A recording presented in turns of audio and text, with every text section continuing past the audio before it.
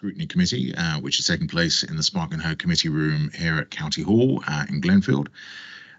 Some of the officers will be joining via Microsoft Teams. Others hopefully will be joining us in the room. This meeting is being webcast live to the public on YouTube, so please turn your microphones on when you're speaking, but otherwise please leave them off. We have one substitute today, Mr. Ross Hills, who's replacing Mr. Phil King, so welcome, Ross. And otherwise we're all here. So welcome to the other committee members. And we're going to start with agenda item 1, which is the minutes of the meeting held on the 19th of January 2022. So I propose that the minutes of the meeting held on the 19th of January are taken as read, confirmed and signed. Is everyone happy with that? Agreed? Okay, thank you very much. So we now move on to item 2, which is question time. We have received no questions from the public. So that means it's item 3, which is questions asked by members under Standing Order 7/3 and 7/5. So we have received 2 questions from Mrs. Hack in relation to ambulances. Mrs. Hack has been provided with written answers to the questions, and the answers have been published on the Kent Council's website. So Mrs. Hack, are there any other further questions that you wish to ask, any supplementary questions relating to the questions that you asked? Yes, thank you, Chair. The information that was provided by the response was really useful. I was just really interested to understand the difference between the average performance for ambulance waiting time being just over an hour, and then the pathway that's mentioned in the question, which is called a healthcare professional conveyancing protocol, nice and snappy title, is actually, it's almost like a planned process for getting to hospital by ambulance. That average wait is 1 hour and 53 minutes. It was just a query about why such a difference, what work has been done to try and address that. Thank you, Chair. Okay, thank you very much. I think what we'll do is actually take that question and come back to you in that case with an additional answer, if that's okay. Okay, thank you. So we move on in that case to item 4, which is the advice of any other items which I've decided to take as urgent. There are no items. So we now move on to item 5, which is declarations of interest in respective items on the agenda. So can I ask, Mr. Smith, you raised your arm. Yes, thank you, Chair. I've got a personal interest in item number 9, as I work in the health and fitness sector, especially with young children. Okay, thank you very much. Are there any other items that anyone wishes to? Mr. Hills. I've organised to declare an interest work as a dentist for the NHS. We're going to be debating oral health coming up. Brilliant, excellent. It's always handy to have somebody who actually knows something about health on the committee, so thank you very much. Any other declarations? No, looking around the room, absolutely none, so that's great. Thank you very much for those 2. Ewan, are you happy with those 2? Yep, good. So we now move on to item 6, declarations of party whip in accordance with the overview and scrutiny procedure 16, and there are no, well, I'm going to ask, are there any declarations of whip need to be asked? I don't think there are. Nope. Okay, so moving on in that case to item 7, presentation of petitions under Standing Order 35. There are no new petitions this week. However, that leads us on to item 8, which in relation to a petition that was received last meeting. This is item 8 in relation to the Lubborsthorpe and Forest House Medical Centre development. This arose, as I said, because of the petition that was submitted by Mrs. Hack. It's presented a report we have from Sarah Shuttlewood, who's Assistant Director for Contracts and Procurement at Leicester City CCG, and also taking part in the meeting are Andy Williams, who I think is online, who's the Chief Executive at LOI CCGs, and Richard Morris, Director of Operations and Corporate Affairs at Leicester City CCG.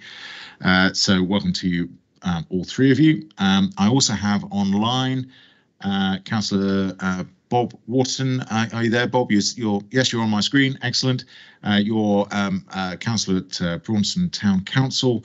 And if it's okay, Bob, I've I'm going to give you an opportunity to ask a couple of opening questions, and then what we'll do is I'm going to ask Mrs. Hack to follow on with a question, and then we'll open up with any other questions of the committee. So, Bob, I'm going to pass over to you for a couple of questions from you to start off with. Thank you very much.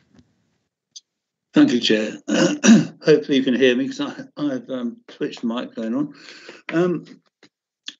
Okay, I wanted to first of all focus on the if you like, the feelings of the people in the area.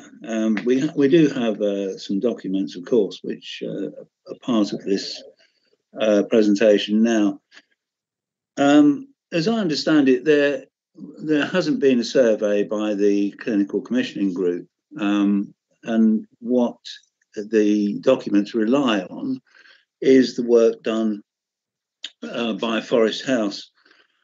We found, and I don't think I'm exaggerating this to say that investigation of people's feelings was deeply flawed, because we were on the doorstep, and many of the people we spoke to hadn't received the paper document for them to respond, and quite a lot of people, of course, being elderly, didn't have internet access. And as your documents show, the actual survey done by Forest House hardly gave overwhelming support for the proposed move. So the reliance on that work, I don't think is satisfactory. But there's no recognition in your reply to the no recognition of the petition. I mean, what we're looking at here is 1,300 plus people who opposed the move of Forest House Medical Centre from its current location on Bromston Crossroads. Now, this is a face-to-face survey. We're not talking about people having a piece of paper or not having a piece of paper. This is actually talking to people on the doorstep. Having the opportunity to sign the petition was greatly welcomed by the people who signed, and there's hardly anyone who refused to sign. So you're looking at 1,300 plus, and it could be greater because, you know, time did not permit us to go further into the catchment area. But this is 1,300 then. And it revealed, amongst other things, a large number of people who consider themselves to be disadvantaged by the move, particularly the elderly. They weren't elderly when they moved to the area, but have become so, can't drive now, and so on, and disabled people having similar difficulties. So my question, this first question, sorry about the long ramble at the beginning, but it's important to understand what we're looking at here. You now have the opportunity, the clinical commissioning group now has the opportunity to respond to the petitioners. So the question really is, what do you have to say to them when they've said they don't want this move to take place? Okay, thank you, Bob. Can I ask whether Sarah, Andy or Richard would wish to recap on that? We do reckon. Oh, do you want to? Oh, yes.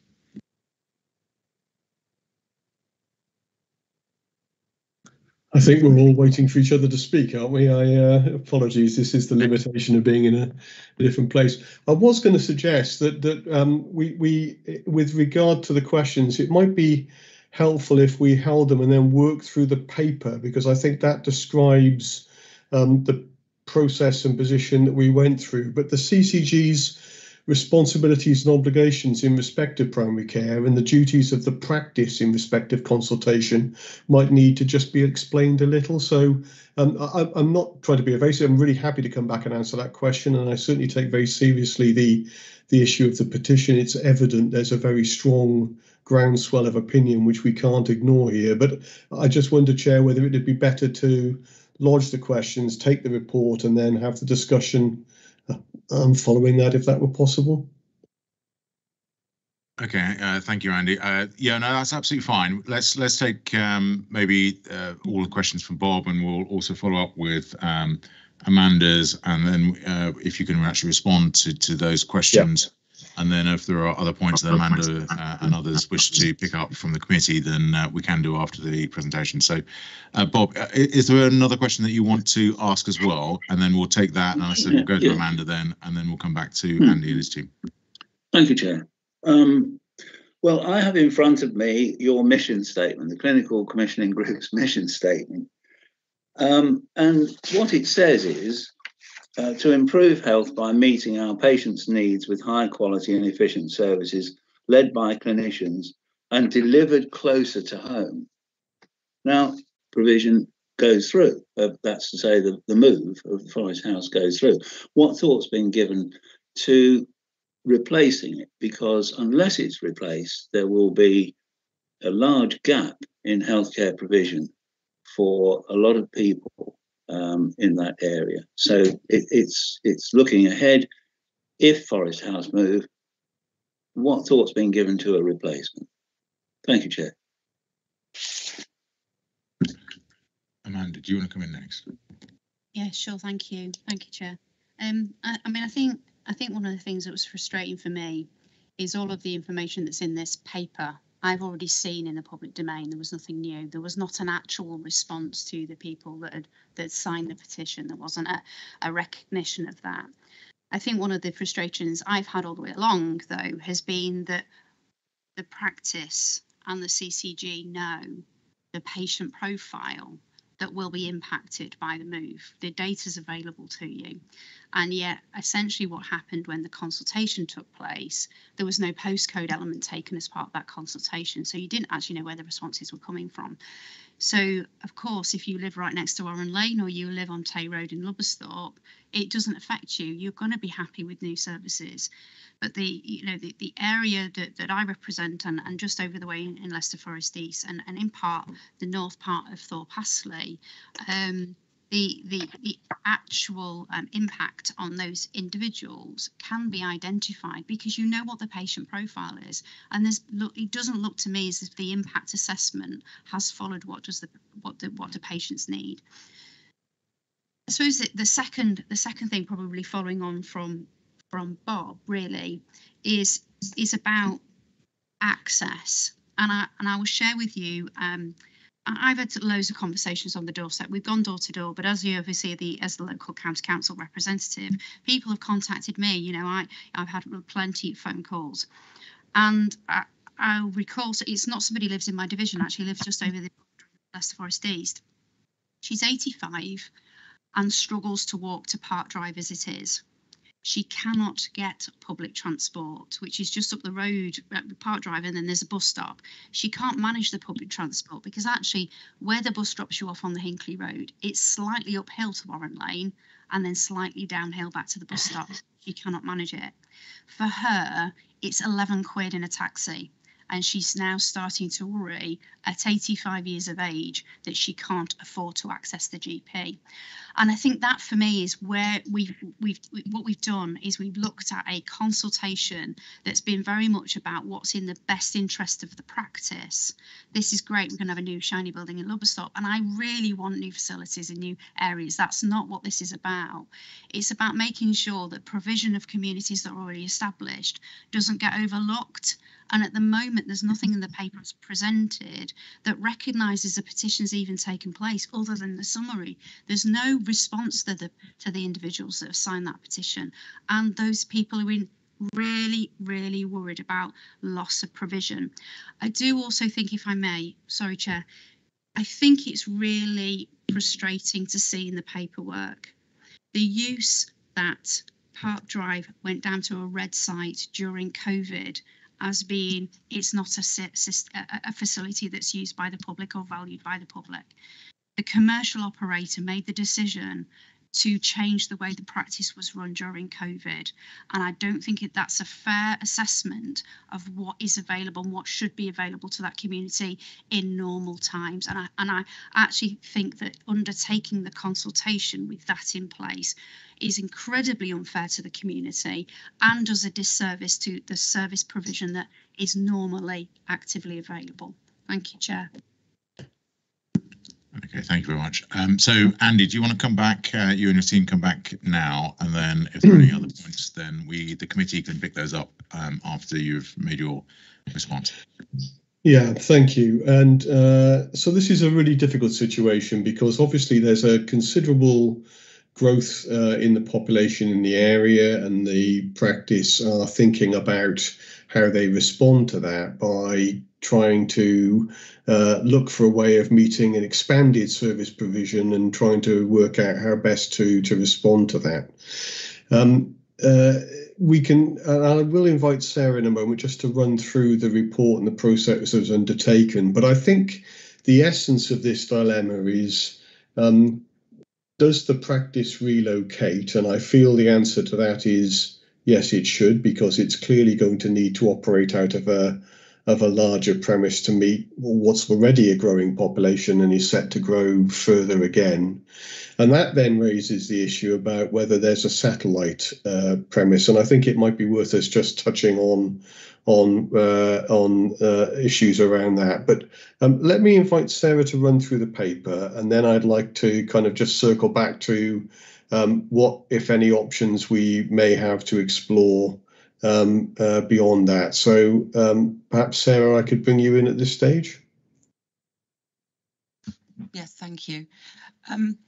So I think I'd like to start by saying that this development and the consideration of the Lubborsthorpe development, what might be needed in that particular vicinity, actually started in 2011 when the development was first considered.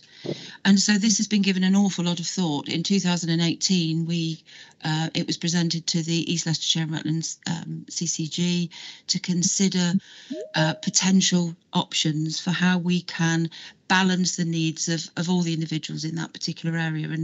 And as Andy said, the growing population is significant, and we appreciate that you understand that. So we've worked quite closely with the practice to ensure that the engagement and consultation has been undertaken appropriately and reasonably. So in terms of, I mean, the report sets it out that there has been an engagement process. The practice has tried to use a number of for us to engage with people, mail, social media, site visits, etc., when people attend the actual site. And they were particularly keen to get a variety of views from the population. It is obviously difficult to get a significant response rate across all of the population that we're dealing with, but it was quite a robust response rate. A lot of the issues that have been raised were considered and taken on board through the engagement and the consultation. The consultation activities between August 21 and September 21 have been set out, and the additional things that were undertaken as part of that on top of the engagement. I think 48% of people that respondents were in favour of the proposal is significant.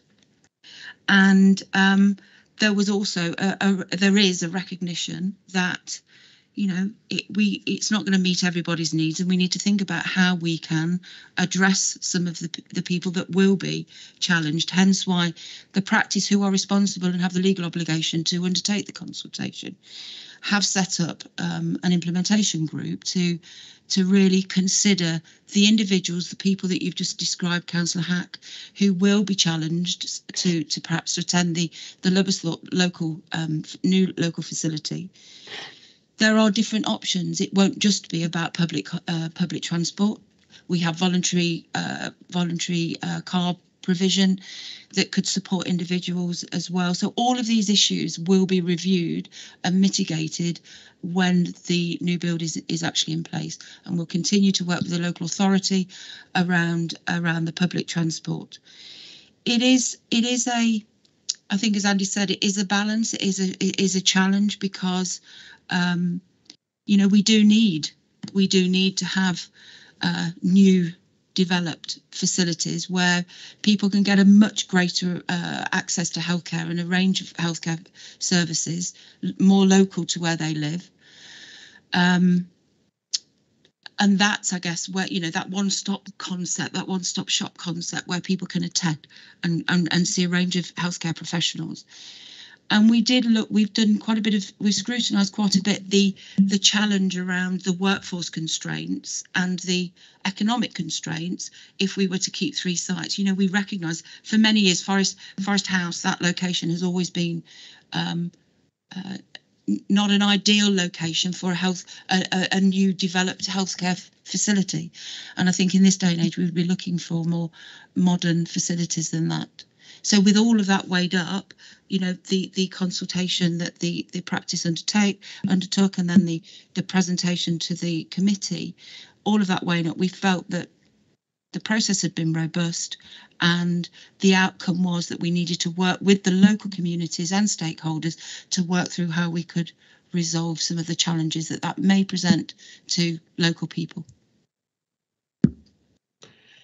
Okay, thank you very much. If I can just come back with a concluding thought, thank you. And this issue of care closer to home is really important, and I can understand immediately the point the councillor was making about this seeming completely at odds with that mission statement, because it obviously makes more distant access for people in parts of this community. But just to unpack that a little, the concept of care closer to home is really about trying to get more care delivered in outside of an acute hospital setting, and key to doing that is to have robust modern facilities that are capable of housing not just GPs but a whole multidisciplinary team and the infrastructure. So I'll pause there. I'm really happy to have a kind of a, you know, open it up for a wider conversation and to be open to suggestions and challenge as well, of course. Okay, thank you very much, Andy. So my only comment, probably from reading the report, for somebody who's not really particularly au fait with the location of the proposed, the existing, and the temporary facilities.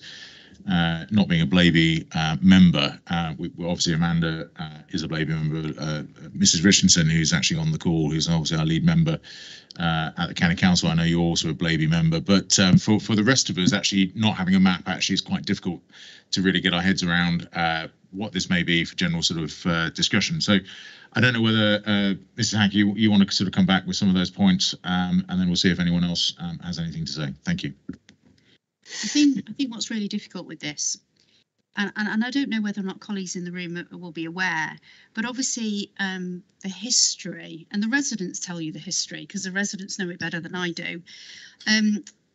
Park Drive has obviously been established for many, many years, and Warren Lane got itself into a bit of bother, and the Park Drive partners helped Warren Lane practice, and now it feels like, and this is certainly what's coming across from the residents, that now we've helped Warren Lane to become re-established, they're now going to shut us, and that's how local people feel. I think that the impact of removing this is real problematic. You know, Sarah, you talked about access. That's the crux of it, really. The particular group of residents that I serve, this particular part of my patch, does have older people in there, people with greater disabilities. We have sheltered accommodation just literally right on the edge of the catchment. We have quite a considerable sheltered accommodation just around the corner. And I think that the impact on an older population is going to feel greater than maybe a new community like Lubersalt where I live. And I think this is where we can't square the circle, is that we talk about access, and Lubbocksthorpe will be, and I'm sure it'll be absolutely amazing. I was involved in the Bronson New Deal, so Bronson Health and Social Care Centre. I've seen that developed out the ground, so I know what's possible. But actually, if you can't physically access it, it doesn't matter how possible it is. That barrier is still there. And I think this is the real concern we've got within the community, is the facilities that will be replaced. I'm so thrilled that Lubbocksthorpe is going to have that. I have no problem with that whatsoever. It's the impact on the residents that already live in the community which are going to feel it the hardest. And I don't think, from anything that's been said so far, that those individual groups of residents have been considered quite as detailed as much as the commercial operator would make us feel, because the consultation was 5 questions. They didn't ask the postcode. So if you actually live on it says in the paper it's a 1.5 mile from Park Drive to Warren Lane. It is. It's not far. I run it every week. I know how far it is. But actually, if you live right on the edge of the catchment, it's 3 miles to get to Warren Lane, and it's 2 buses to get to Warren Lane. And the bus mitigation, the transport mitigation for Lubbocksthorpe, is for people who live in Lubbocksthorpe. It's not for anybody else. So Bronson Town residents get excluded from introductory rates, better rates on Arriva Click, for example. But actually, most of these people don't have a smartphone because they can't access Arriva Click anyway. So there's lots of issues here. And I'm really concerned by the way within which the consultation was done. It didn't actually make inclusivity part of it. It didn't ask you where you lived. Yeah. It didn't ask you how regularly you visited the GP. And also, once you put a barrier in place for an older person, and the lady who was 85 spoke to me, meant I just won't be able to get to the GP anymore. That actually broke my heart. Speaking to her, she was in tears. You could hear the voice. And this is it repeated over and over again on the doorstep. So once you take services away, they never come back. And that's what the residents are really worried about. But they feel that they've been abandoned, and that isn't going to go away. And I think we really do need to have a proper, serious conversation about what needs to happen for this community to feel engaged again in the process. Okay. I can see Councillor Watson's got his hand raised as well, isn't he, sir? Thanks, yeah.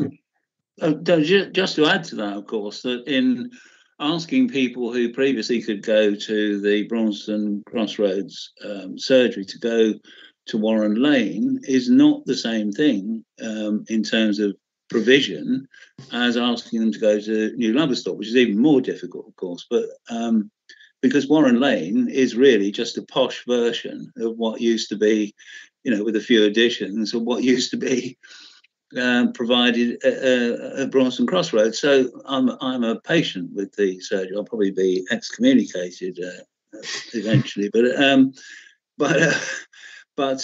it isn't. I mean, it may, if everybody could go to New Lubbocksthorpe with no Forest House wonderfully and easily, that would be wonderful. But that is not the case. And going to Warren Lane is difficult, as Councillor Hack has just explained, and doesn't offer the facilities that New Lubbocksthorpe does. Thank you, Chair. Okay, thanks a lot. Look, we've got one more question from Stuart Bray, and then Andy, if I can ask you just to. Yeah. I think this is about listening and some of the points, obviously, that Amanda's raised about the questionnaire, etc. I think a good point, but I think this is probably there isn't going to be a conclusion from this meeting, I suspect, but it's worth hearing the points and maybe taking up the points afterwards as well. So over to you, Stuart. Yeah, thank you, Chairman. Just very briefly, it's picking up on your point, actually, that obviously this doesn't impact on my residents and my constituents, but I know roughly where we're talking about. But I suspect with the pressures that all of us are under to accept growth, I suspect this won't be the only time this happens in coming years. And my concern is obviously to listen to what Amanda has had to say about the experiences that her constituents have suffered, but also to make sure that we learn some lessons from this going forward. Indeed. Absolutely. So, Andy, can I go back to you? Final comments. Yeah. But this is about, as Stuart's rightly said, picking up on the points that Amanda and others have raised about process and making sure that we're very, very thorough about the consultation process in particular. Okay, thank you. Well, I think, I mean, there's clearly a lot of food for thought. The strength of view in the petition is palpable. The points that councillors have made, you know this area, in fairness, much better than I do. You know, I take those very seriously. I think the only constructive and the correct thing for me to say that I need to do is to reflect actually on what I've heard, to talk again to colleagues, and I'm not. I think it's more a question of what we do next rather than trying to rerun something that's happened. But I can take the point entirely that if we may have got a partial or perhaps even misleading sense of the impact it has on particular segments of the community by taking a picture in the round. So I think what I'd like to do is to talk some more to colleagues, talk to the practice, and think about what the art of the possible is here, because I take very seriously the issues. I remain a little kind of uncertain, really, as to what in the real world, what our options actually are. But I think, you know, we have to take notice of the strength of feeling and the points that have been made by this petition and by the councillors who've spoken. So, Chair, with your permission, I'd like to reflect on that and perhaps come back to you with a suggestion about what we might do next, rather than try and grasp at something now and either get it wrong or make a promise that I can't deliver on. So it feels to me like I need to reflect and consider a little and then try and suggest a way forward. Okay, thank you very much. That would be helpful. Okay, look, thank you very much to Bob for joining us virtually. Thank you very much also for Amanda for putting the petition in. And also thank you to Andy and your colleagues here in the room for taking the time to join us today. And I think we'd very welcome your offer to pause and think and reflect on where we are at the moment, and taking on Councillor Bray's comments, or Mr. Bray's comments, that this is not going to be uncommon, I think, in the future across the whole of the county. So getting it right now is going to be hopefully reducing the amount of pain and concern from residents in the future. So thank you very much for that. Okay, look, I'm going to move on to the next item, if that's okay, and then we can move on. Yes, can I say thank you, Chair, and thanks for Andy's commitment to think about it some more. And we look forward to whatever comes out of that. But thank you anyway, and I'll hang up so that I'm not doing what I did last time, which was listen to the next debate and make facial expressions which affect the decisions in the committee. Thank you. No, it's always lovely to look at you, but I can quite understand what you're saying. Thank you very much. Thanks very much. Thank you. Okay. And thank you very much also to Sarah and also to Richard. So thank you for joining us. So we now move on to item 9, which is childhood obesity.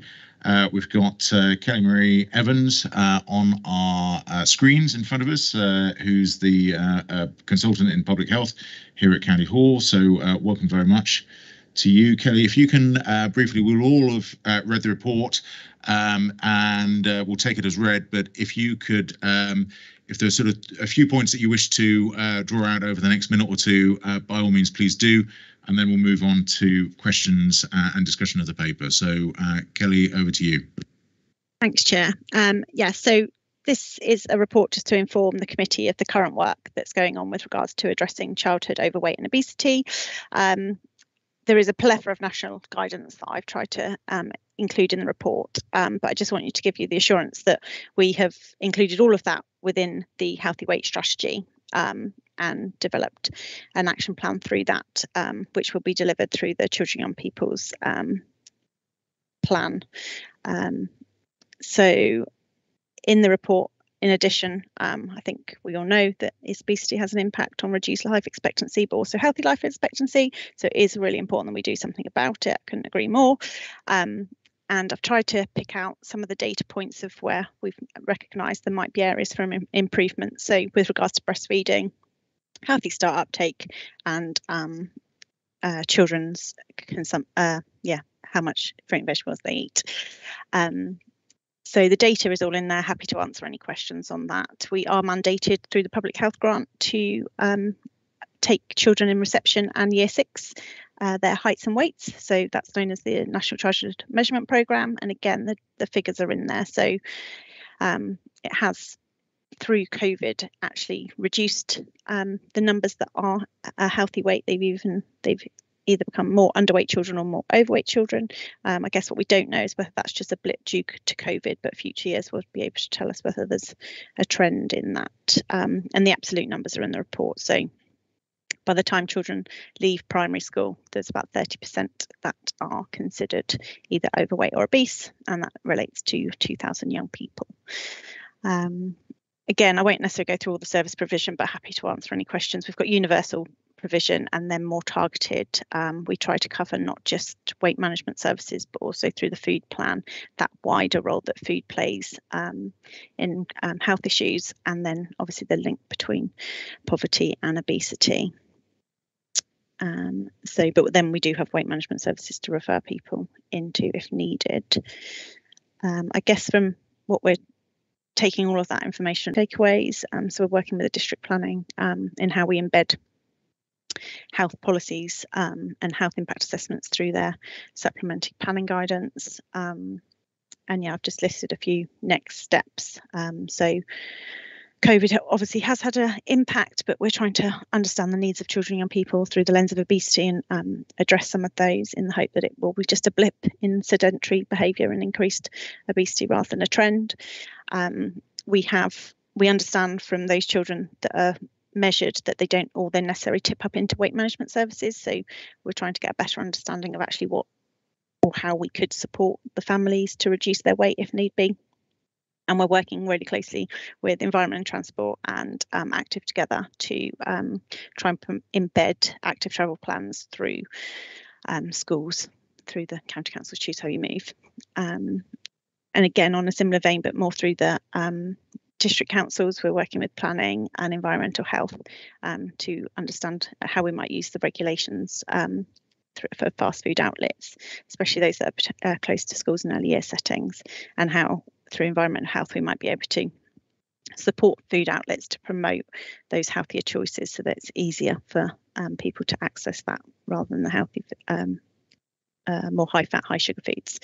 And I guess we kind of captured this all under, and it is in the whole systems approach to obesity, that health in all policies approach. So how can we within Leicestershire County Council, but also partners, really understand what the health impacts of the decisions that we are making have. So we're in initial stages of that, but we've got some processes in place to understand the health impacts of the decisions we make and how we might maximise the positives and minimise those negatives.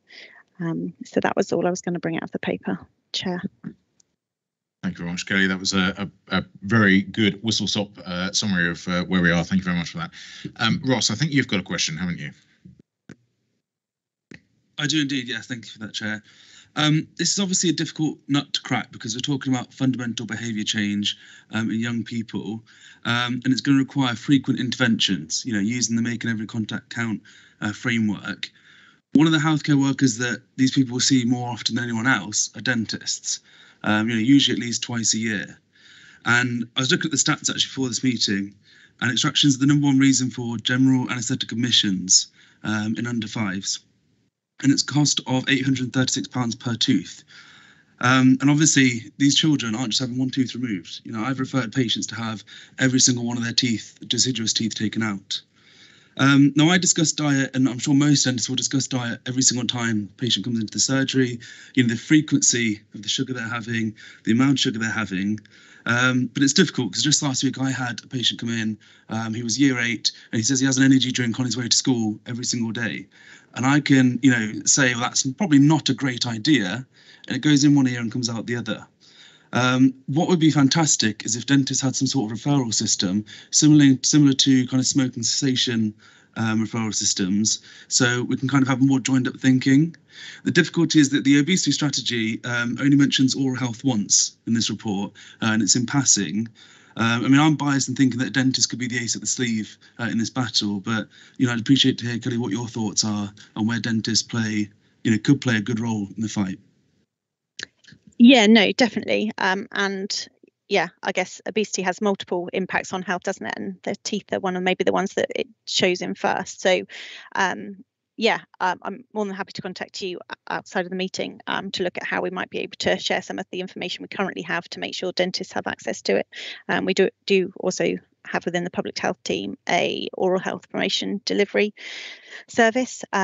They do work predominantly with early year settings, but can definitely make sure other wider dentists have access to the information, and happy to explore whether a referral system is something that's possible, or even understanding if you have that relationship with the patients, because you see them more, kind of like getting a better understanding of why they have some of the health behaviours without it coming across potentially as challenging, because it is sometimes a difficult conversation to bring up. So yeah, the MEC approach would definitely be something we could build on. Louise, you've got your hand up. Yes, sorry, I was just going to come on as, a really good point Ross has made. And I think, we should look at it. I just want to, say that we obviously are trying to intervene and put prevention work in right from pregnancy onwards, with a lot of our healthy eating promos and things for mothers before they actually, ladies before they actually become mothers, and looking at the family situation as well. So by taking in the environment and the planning and all of the things Kelly said, we're trying to attack it from every area, every direction. But I take Ross's point seriously. Thank you. Okay, thank you very much. I've got a point from Amanda and then Craig. Thank you, Chair. Great on dentists. I completely agree. My kids came in with their little one when they had their dentist pack in school, and they were chuffed to pieces, and it stopped being mum telling them what to do, and it became the dentist telling me what to do. So that's a really good idea. The point, I suppose, is in the document there's evidence linking breastfeeding with protection against weight later in childhood, and colleagues who've been on this panel for a little while, and I'm sure Mike would go, we actually haven't been able to present the information for Leicestershire on breastfeeding rates since I've been here at Health Scrutiny. So I think it's really important that if this is part of the key, which we know it is, that it's not just something that falls to public health, though, because actually if you look at the data, the timeline of when breastfeeding stops, the most common hours is 16 to 20 hours old, which is obviously generally mum is either still in the hospital or has been discharged from hospital and by themselves. So breastfeeding starts pre-birth, in a sense that you need to get into the psychology of breastfeeding, but I think it'd be really useful for us to make sure we're counting it. However, the question really is about, something we talked in the brief beforehand, was about the Healthy Start data.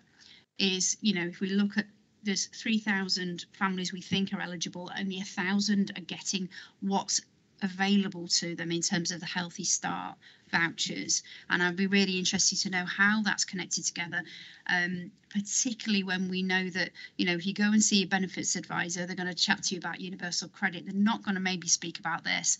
You go to your midwife, you're not going to take financial advice from your midwife. So it's where do you draw the line to make sure those support mechanisms that families can access do get accessed. And I suppose finally, one of the things that we've had before, and it's something that's in the data, is about the physical active of per hour per day of a young person at 15, and the data's quite old in here, but actually what we've seen in the history is actually there's a huge drop off for girls at 13, and the drop off for boys happens a bit later, and I suppose if we could do something to address that drop off in physical activity, those are the key ages where girls, I would imagine when they start their period is the point at which that they are dropping out of sport, and for boys when they finish their school career, which I think is probably the two key dropout rates. So I'll be really interested to understand what what we're going to do on physical activity around those two age ranges. Thank you, Chair.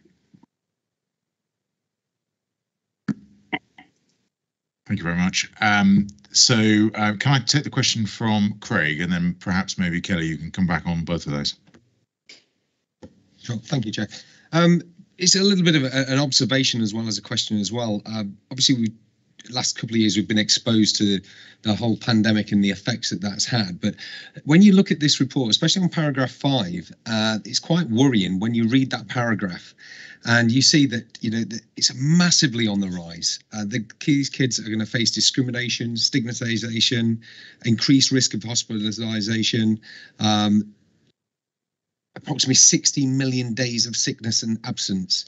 And obviously being on a healthy way can have an impact on employability, productivity, local communities, and to increase the welfare costs as well. That to me is at the same level as the pandemic that we've just come out of. And what's really concerning through the data that you've provided is that this is a year upon year increase. Yes, we had the blip last year with the COVID report, but if you go a little bit further back and dig back, you'll see that it is, although it's only marginal, it is year on year increase. And again, that's quite worrying when you consider that 1 in 3, a third of all children leaving school are classed as overweight or obese. But for me, the real issue, I believe, is the younger children. When a child, and this is through my work experience, when a child gets to 12, 13, 14, 15, they make their own choices. But they've also created habits, lifelong habits as well, that are incredibly difficult to break. And we talk about exercise as the key to, or the cure perhaps to obesity, but in my opinion it's not. It's creating these healthy habits really early in life, particularly for the 1 to 3 year olds, because obviously we know from previous reports that we see that younger children are becoming obese and overweight as well. But these children don't necessarily make healthier choices. It's their parents and carers that make these choices for them. And I think that we need to look at this report, look at the great work that you're doing. Obviously, Kelly, you spent some time with me yesterday talking about the great work, and I do, congratulate you on the steps that you are making. But the problem is we've got to get into these parents' minds of what they're. I couldn't agree more with most of it. So from the breastfeeding perspective, there was a data quality issue, but I believe now we should have the data. So we're still similar from a Leicestershire perspective for breastfeeding initiation. So obviously that's relative. So there is definitely some work to do there, and especially around, we do have a peer support network led by LPT through our Healthy Child provision. But you're right, women either don't consider starting in the first place. So I think we need to understand some of those culturally ingrained reasons why women don't start breastfeeding. And then, the dropout rate is often as soon as they're discharged from hospital. So we could definitely improve the support that they're given in that initial period. Healthy Start, I can't remember the exact question, but I agree. So we are working maybe not necessarily on purpose, but through the routes that we have easy access to, that we know are seeing the women that we want to reach. So we are predominantly working through the 0 to 19 service and through the midwives, but I agree they're not necessarily the people you'd go through to manage your finances. So if there is any opportunity to work with those who are giving debt advice, then I'm more than happy to pick up how best to enable that to happen. Most of the information is online now, but again, if I can get some contacts, then I'll make contact with them out of the meeting. We do have some information that goes out to the food banks, but again, I take your point, they're not necessarily where you'd go for financial advice. So I will follow up to find out who the best people are from who give debt advice and how we ensure Healthy Start information is there. With regards to physical activity data, I'd need to follow up with what we're particularly doing. I know Active Together are looking at ensuring there's a broad range of physical activity that's available as trends and people change from that potentially not necessarily for sport, but that sort of like more group routine opportunities to get take part in school sport, why potentially those then don't continue, especially like you say, it is for girls earlier than boys. So I would need to get back to you to see what actual programmes Active Together are doing, because I don't know off the top of my head. And if they're not doing anything, obviously I can speak to them about what might be possible. And then Councillor Smith, your comments. Yeah, it would be great to have a better understanding, I guess, of where we could reach the parents. Again, we are kind of working through our levers with regards to commissioning, obviously through the 0 to 19 contract, working with the 0 to 2 pathway and the children and families wellbeing advisors, but there's definitely more opportunities to consider that wider stakeholder. And I know that you volunteered to be the a Healthy Weight member champion, so I'm happy to pick up with you maybe outside about how we reach some of those wider community groups that obviously have contact with the parents, and what information and advice we might be able to give to them to pass on to the parent who has that relationship with the parent, rather than necessarily coming from someone set in public health with no relationship with that family. So has that covered everything, or would you like me to expand on any of those? I think you've probably covered everything. Actually, I can see nods, so that's good. Are there any other points that anyone wishes to raise? No, I can't see any other points. Look, thank you very much, Kelly. I don't know, Louise, you've just put your hand up. I was just going to ask you whether you want to conclude on this one. Yes, I just wanted to come back and say that it's a real difficulty in, engagement when people are, just starting out on family life, etc., and trying to get those changes in habits. It's very much about not trying to dictate to people, but trying to encourage them along. And so that's the tact we really have to take, and yes, there are room for improvement, but we are doing, there's a lot of work going on that's really beneficial at the moment, and we just need to build on that. Thanks. Okay, thank you very much for that. Okay, look, thank you very much. That concludes that item, and I think probably an ongoing one by the sounds of it.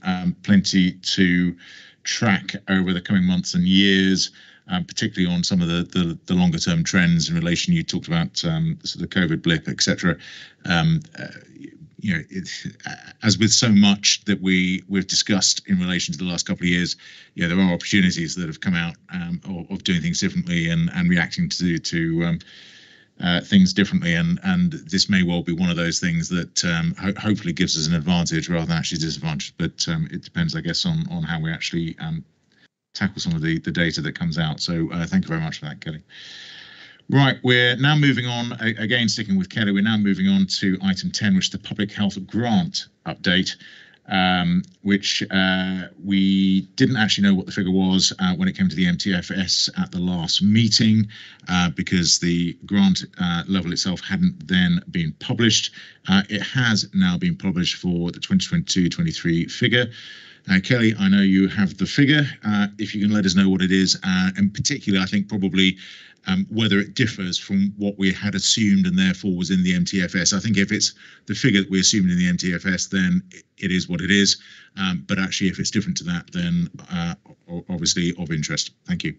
Yeah. Thanks, Chair. So yeah, we've been allocated 26.2 million for 22-23, and they took into consideration inflation at the time. So that's an increase of 2.1%. So there is an increase in the grant for the next 3 years, but not maybe in line with the rest of inflation. So we hadn't made any plans to necessarily increase our spending levels, so it is still in line with the MTFS. So yeah. Okay, thank you very much. Louise, is there anything you actually want to add to that one? No, I think it's positive that we've, been able to hold the, we've been allocated a similar figure to before, but we'll just have to see how it works through, we also obviously look after Rutland as well. So we have another 1.3 million, I think, for Rutland. Is that right, Kelly? Yeah, I think so. Okay, thank you very much. I think this is probably just a piece for information. I don't think probably there are any questions, I guess, unless anyone desperately wants to ask any. But look, thanks a lot for updating us. So we now move on to item 11, which is the restoration and recovery of elective planned care in Leicester, Leicestershire and Rutland. So we have helping us with the report Helen Hendley, who's the Planned Care Director at UHL, and also Paula Vaughan. Welcome back, Paula, who's Deputy Chief Operating Officer at UHL. Both of you are online. I can both see you, so that's great. So again, as usual, we'll take the report as read. It's a very interesting report. Lots of information in there. I'm sure there's going to be quite a few questions coming out of that. But can I give you the opportunity, the next sort of 60 seconds, as it were, to, if there are any additional points that you want to tease out or anything that you want to direct us to that possibly have an update on in relation to the report, then please do. Thank you, Chair, and hello, colleagues. As Chair said, I'm Helen Hendley, new Director of Planned Care, actually for the LLR system, and it's my 5th week in post, so I'm really looking forward to working with you, and I've really enjoyed hearing the previous conversations. Just 2 or 3 key points, really, if I may, Chair. The first really is to draw your attention to the conclusion, which for me really does encapsulate the position for UHL and LLR, and that is that providing excellent quality of care is paramount to us all. We do have to prioritise planned care alongside emergency care, and clearly there is more for us to do to reduce the time that patients are waiting, and that's why my role's now in post. That's to bring together those system plans to ensure that happens. The second point I really just wanted to draw everyone's attention to is recognition actually for the impact that COVID has had on our patients and our staff over the last 2 years. Increased infection prevention and control measures, as we all know, staff redeployment to maintain sufficient intensive care capacity has resulted in significant reductions in our theatre and elective and cancer care capacity. We do have patients waiting over 2 years, as referenced in the report, for routine surgery, and we are working as it is a priority, and we're working with clinical teams and system partners to reduce that as quickly as possible. We have got additional capacity on site at the Glenfield in the form of Vanguard Theatres, which I understand some colleagues may be able to visit next Tuesday. And my third and last point really centres on cancer care, which again referenced in the document. We do have patients waiting longer than we would want for diagnostics or for ruling out of their cancer or treatment. And again, that's due to a mix of factors, including staffing, increased referral rates, and the impact that COVID has had on our capacity. Just some key actions that I wanted to draw out. We are strengthening our governance at UHL. John's actually interviewing today for a key role, hence why he's not here. There will be a deep dive into specific tumour sites and a greater granularity on the actions being taken, but more importantly, the impact they will have. I'll pause there for any comments or questions, and again, we'll draw on Paula. Cancer Cares, I think, probably upper gastro, and also was it derma as well, that talked about, you know, having now actually got back on top of their cases.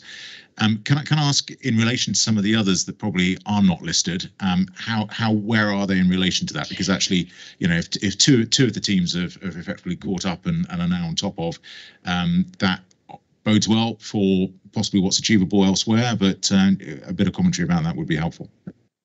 Sure, I'm happy to take that, and would welcome Paula joining in that conversation as well. I think there are 2 other tumour sites that I would say are troubled at the moment, one being breast, and the volume of referrals that we've seen go through that tumour site, but then also the capacity constraints that we've had. Now there are, I think from memory, about 6 or 7 actions that are already in train, which involve things like breast pain pathway, additional capacity, you know, all the usual sort of schemes that we would want to ensure are happening within the system. So breast, absolutely, I've seen a plan for. ENT, we've got a plan for as well, but I think it's in the context of everything else that's going on as well across the organisation, and just being able to prioritise those emergency cancer and a significant amount of long wait patients that ENT currently have. So I'll draw on Paula there if there's anything else to bring in, but they were certainly the 2 tumour sites that worried me more so in terms of the volume of patients that we've got and the performance that we're seeing around that pathway. Paula? Thanks, Helen. I just want to give the committee the specifics around those two, really, just so you can get a real grip of how we're doing. So at the point of writing the paper, as you can see, we've got a real an acceleration of the actions that mean that we're back to where we want to be. For breast specifically, there are some key actions. I won't go through the detail, but just to give you the example of how quickly and how significant those actions are. We've managed to treat an additional 900 patients over the last few weeks off that backlog, and we'll be back to a 2-week wait position of the 99% that we should be at by the end of March. That's only 3 or 4 weeks away. We currently got a 4-week wait. We will be back to the 2-week wait. So that's the speed at which we're managing now to turn these things back around. But they are very specific actions, and every tumour site is different. So for breast is about capacity. The pathway isn't technically difficult, but it's around the volume we can get through. For ENT, there's an opportunity actually to completely transform the pathway. So where historically you might have been seen in clinic within 2-week waits and then referred for a diagnostic in a more technical outpatient or theatre-based session, we can now do that with new equipment in the outpatient session at the first appointment. So not only are we also trying to work through the backlog, we're also transforming the pathway so it's better as well. So they're very different actions for each tumour site, but they're definitely the right ones to do. So we're looking at transforming as well as working through the backlog. Okay, thanks a lot. That's very interesting, in particular the sort of new ways of working approach, because we've heard that several times earlier on today about, it's not about just recovery, it's actually about learning new ways of approaching what's been done traditionally before, but adapting and changing completely. Okay, are there any questions? Amanda? Just a really quick one, actually, on screening and whether screening is back to where you want it to be. So obviously your routine smears, routine breast screening, the preventative checks that are done through the GP. Are you happy that's where it needs to be to ensure that early diagnosis is as is crucial as, are you happy it's back where it needs to be? Thank you. I'll ask Paula to answer on that one. No problem. We talked about this briefly last time, and in fact it might be interesting for the committee if maybe we work with public health and bring something joint back to go through some of the more high profile tumour sites in detail. Just to give you some reassurance there about the screening programmes. They are in the main back to where they were pre-COVID, but of course then there is a backlog involved in that as well, so it's a little bit more complicated than that. There are some screening programs that are currently in the process of being either recommissioned or we're thinking about how do we incorporate them back into UHL, for example, the bowel screening as well, to make sure that we get enough capacity to make sure that people don't wait, and when we're sending an invite we're able to get them in the right time period as well. So there is some significant work going on around screening capacity. I would suggest though, in something a little bit more specific and a bit more transparent, that we bring something back joint and public health colleagues in a month or at your next committee. We could commit to doing that. Okay, that would certainly be useful. I think that would be very, very useful. Okay, that's helpful. Are there any other further questions? Ross? Thanks, Chair. I think it's great that we've got a plan in place now to kind of restore services for patients. And as I'm looking at the different ideas that we've got in the report, things like, these new vanguard theatres, commissioning new diagnostic centres, use of independent sector organisations, that's going to place a strain, I presume, on the support services and the kind of non-clinical admin team. The reason I'm asking this question is because I've had a family friend who, several times I've gone for an operation, they've turned up on the day and it's been cancelled and she wasn't told in advance. I appreciate it's a very difficult time, but how well would you say the non-clinical staff are working right now with all these new services opening up? So happy to take that, but then Paula again can add some more context. I think you raise a very good point around the amount of admin and support required to deliver these pathways, and I think perhaps historically organisations have been quick to put a solution in, but then not think about the support that's actually required to deliver that activity. And I think Paula in particular, in the 5 weeks that I've been in post, has been fundamental to actually making sure that does happen and to make sure that our teams are well looked after in what is essentially a very busy time. There will be mistakes, and obviously we apologise for the position that you found your friend found themselves in. it does happen, and given the volume of patients that we've got coming through, that there will be a margin of error in there. But I think on the whole, we fully recognise that actually the support teams play a very significant part in this, and it is a rather stressful part of it actually as well, because they are on the end of unhappy patients, the sort of the news that people don't want to hear around cancelling an operation. It's very difficult, but we are supporting teams as best we can actually to make sure that then doesn't sort of affect them from doing their work going forward. But Paula, happy for you to add some context to that. Thank you, Helen, and thank you, Councillor, for your comments. And firstly, extend again our apologies to your family friends for their experience. It's obviously not the experience we want anybody to have. Helen has obviously explained quite a lot about why it happens. Just to give you a bit of reassurance as to my personal commitment to this that Helen alluded to, I am a medical secretary and a waiting list administrator by background, and I'm very passionate about this group of staff, and I recognise fully the amount of skill and effort and commitment they personally make as much as clinical staff, just in their different way, to the patient pathway and journey. And absolutely, as we put together all our plans, particularly for next year and around the amount of clinical work we have to do, we have got an absolute proportional response for the administrative staff, not only investment into people and numbers, but also their training, their development, their support, acknowledging the fact their jobs have got more complex. We absolutely have to do that too. Thank you. Thank you very much. Actually, I just reminded actually of from Ross's point, which is also about the sort of communication side. I know obviously text messaging is a huge advance as far as reminding people of appointments. My only plea would be to actually just add a little bit more information to some of the text. So I'll give you an example of elderly relative who her husband also likewise various conditions. She receives the text messages on behalf of both of them at sort of 6 o'clock on a Friday, received a text message confirming an appointment at LRI for 9 o'clock on Monday morning. Didn't say for who, didn't say what condition, didn't even say which clinic. It just said, we're confirming your 9 o'clock appointment on Monday morning.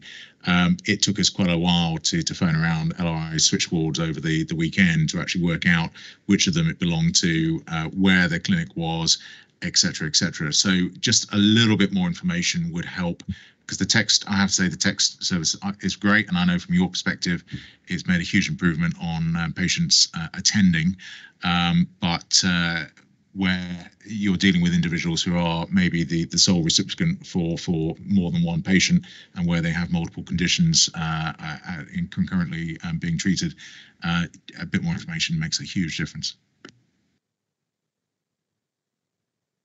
Sorry, Paul, you've got your hand up. Thank you. I was going to add to that, absolutely, because of course, with an increasing backlog as well, more and more patients are on the waiting list for more than one thing. So therefore, we need to really think about, again, transforming that communication mechanism and how it works. And we are absolutely in the middle of doing that in terms of looking at not just how we communicate around appointments and reminding people and supporting them to come into the right place, but also how we keep that dialogue going in a way that works for people and adds value to them while they're waiting as well. That's also not an easy thing to get right, but it's really important to us that we do. Okay, thank you very much. My only other addition is actually, in many cases, huge congratulations to your teams being creative about dealing with some of the backlogs. I've had people report back where actually the NHS has come through quicker sometimes than private sector on delivering quite significant operations. So well done. So thank you very much for that. So any further questions, or are we out of questions? I think we're probably out of questions. So look, thank you very much, Helen. Hopefully the first 5 weeks have been good. Welcome to the wider community, and thank you very much, Paula, also for joining us again. So we are on to item 11, or rather we've completed item 11, now on to item 12, which is date of next meeting. The date of next meeting is the 15th of June.